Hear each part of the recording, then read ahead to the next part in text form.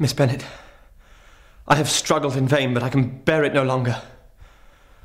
The past months have been a torment. I came to Rosings with the single object of seeing you. I had to see you. Me?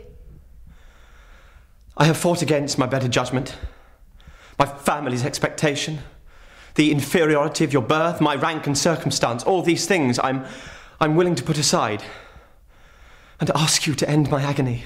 I don't understand. I love you most ardently.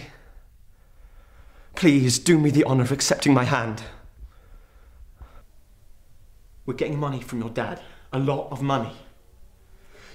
All that bullshit he gave you about you building your life from scratch like he did. About how he's doing you a favour by cutting you off. We've always talked about a way to get his money off of him. Well, this is it, Alice. This is how. How much money? 2 million. And all you've got to do is lie on that bed. Eat. Drink. Tied up. Humiliated. Abused. You should have told me.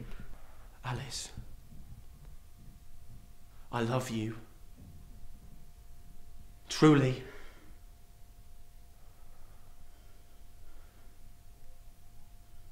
So, can I have the gun back?